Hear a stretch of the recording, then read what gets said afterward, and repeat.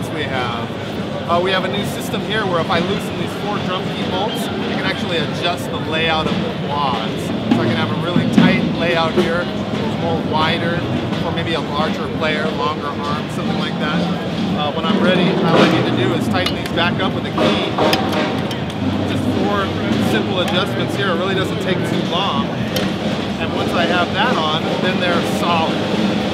I have a little stabilizer here on my quad stand, so that way there's no bouncing going on when I play on the front.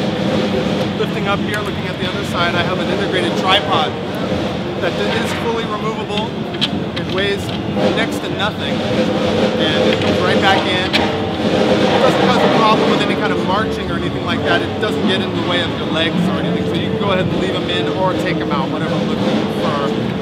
You see the color of the shells here. This dark brown is really beautiful. It's a unique shell construction to Tama called birch and babinga. The outer 4 plies are birch and the inner 3 are babinga, an African hardwood. Really great sound, a lot of warmth and attack to these drums. Over in this set, I do have a maple construction as well too. That's available on all the tenors, snares, and bass drums. We can do either shell construction, whichever you prefer. Maple is going to be the more characteristic of something that's been around for a while. Birch and babinga is kind of a new sound.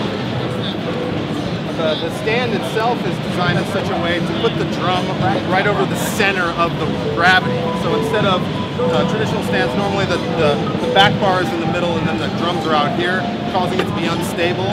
With the Tama, it's very stable. It's quite difficult, in fact, to knock it over. You have to try to knock it over. So it doesn't really want to fall over in any way. The harness here. This is the Silver Armor Carrier. This would be the tenor model right now. Adjusting these 4 bolts, I can slide it longer or shorter. So right here, I've got if I loosen these 2, I can rotate this side to side. On this edge here, loosening this drum key bolt and this one here. Now I can adjust it for someone with more broad shoulders, or maybe someone who's maybe a little bit smaller. Another great thing is the padding is completely removable and washable, so you don't have to worry about it, getting kind of gross, for lack of a better word. You can actually throw it in the washing machine and clean it on up. We don't have to drill any holes through it, because we can take it right off and get to our adjustments right here if we wanted to set the J-bars lower or higher. Again, this is the channel right here for height adjustment. Loosening these 4 bolts. Now I can make it longer or much shorter there for the little person. Let's move over to the snare, shall we? And moving to the snare drum here, we have the beautiful finish, all lacquer. This isn't a plastic wrap. This is a lacquered finish like you would expect on a high-end drum, as well as all chrome finish. It is not an option, it is standard chrome finish, so you don't have to pay extra for that. Same kind of deal with the stand. The drum is right over the center of the stand, so again, tough to knock it over. Doesn't want to really fall over. I've got a nice system here where I can actually flip it up, put it upside down on the snare. Makes tuning much faster and easier. And where's the drum key? Here it is. So I can tune quite easy right there. This is a very striking look here with the snare stand, the snare strainer that is. If I flip that up, pull here, I can actually take it off entirely. You see, when I turn this knob here, it's going to tension the snares like you would expect. But what is great about this setup is that all the tension is supported between these 2 bars right here. It doesn't transfer to the side of the drum and cause any bending or stress on the butt plates. But rather, it's all right here.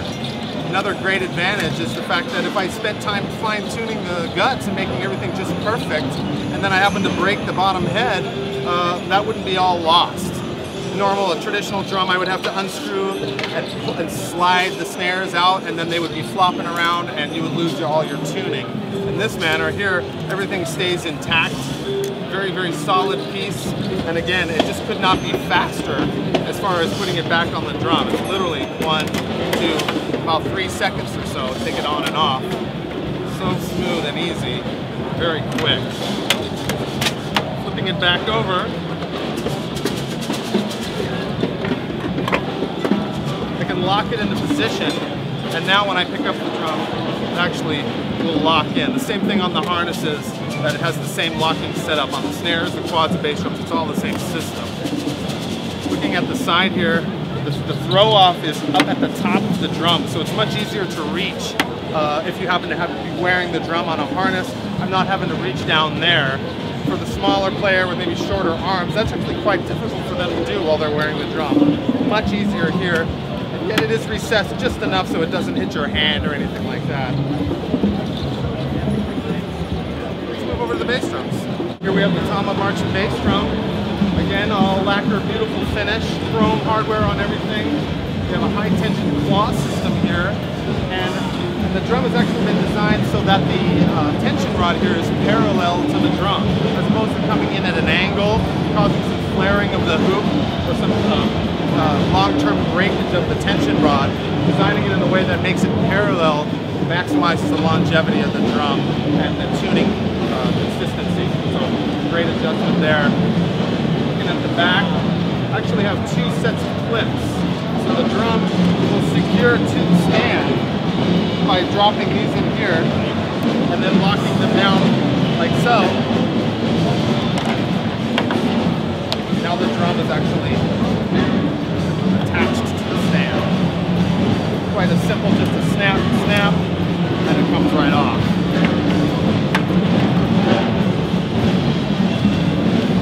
The stand, of course, is designed so that the center of the drum is over the center of the stand. So again, you get a very solid ability to keep the drum from falling over. All the stands, snares, tenors, and bass drums are configurable for a stadium setup, and I'll show that to you now. And this right here is a snare drum on our stadium configuration. Looking at the legs here, we do have the ability to put the two up front higher, the one at the bottom lower, so that way if you're doing a football game type of situation, you can actually hold it in that position just brilliantly. In addition, that the Tama stand has is this little clamp right here. So if I secure that up here, tighten it in, now the stand is actually mounted to the stand. So it doesn't come off. If I knock it, it doesn't fall forward. It really is a safety feature that keeps everything safe, and that way if someone is down there on the lower stand, they're not going to get a drum falling on them. So all in all, it's a brilliantly designed drum. We're very proud of it, and check it out at tamamarching.com.